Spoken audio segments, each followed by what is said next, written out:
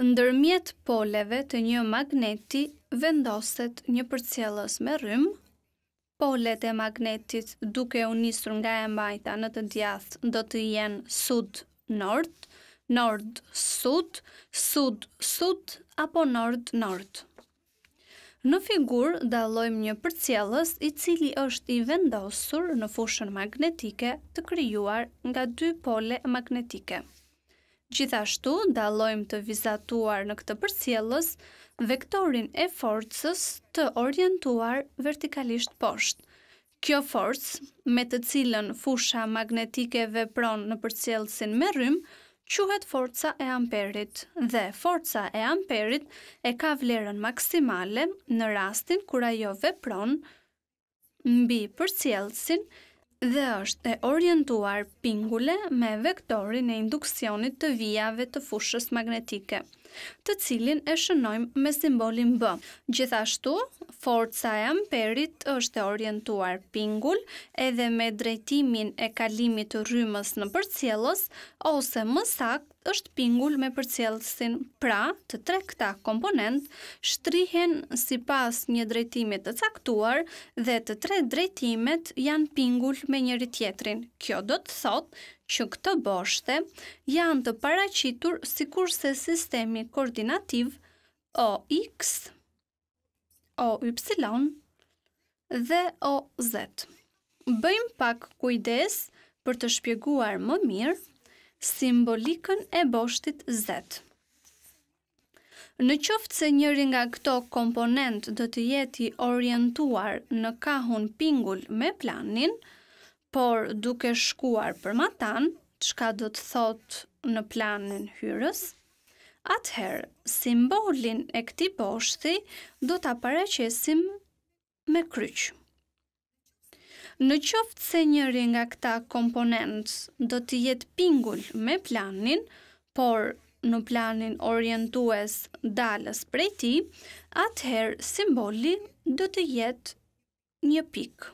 Pra, simbolika e boshtit Z, këtej e tutje në ushtrime, do të shfaqet respektivisht rreth me kryq në planin OZ hyrës dhe rreth me pikë në planin OZ dalës.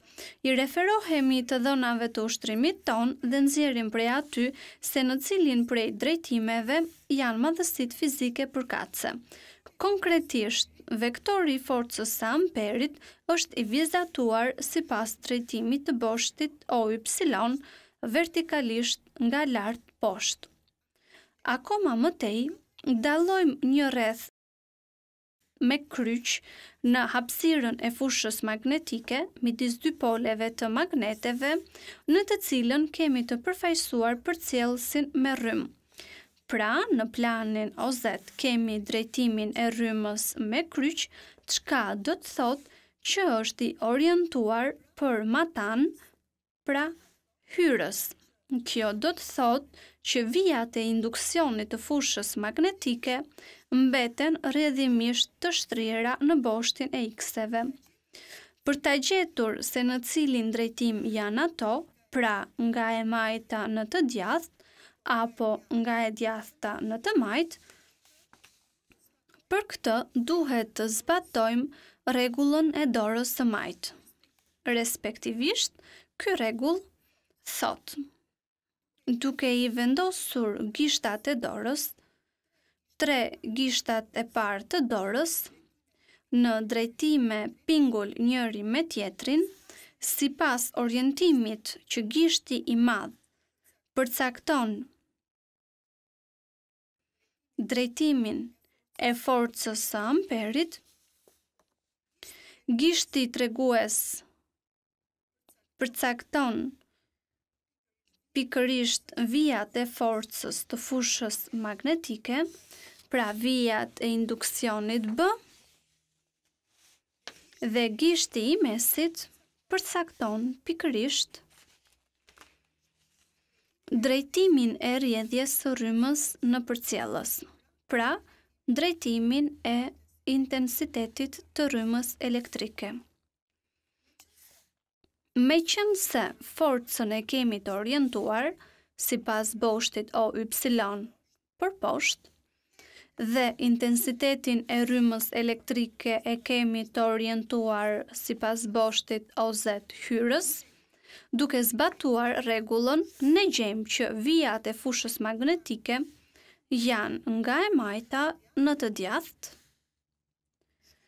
Shkojmë në figurë dhe i vizatojmë këto vija të fushës magnetike dhe duke qenë se vijat e fushës magnetike janë të orientuara nga e majta në të djathtë, ne e kemi shumë të lehtë të përcaktojmë kështu edhe polet e magnetëve, konkretisht poli nord në të majtë dhe poli sud në të djathtë.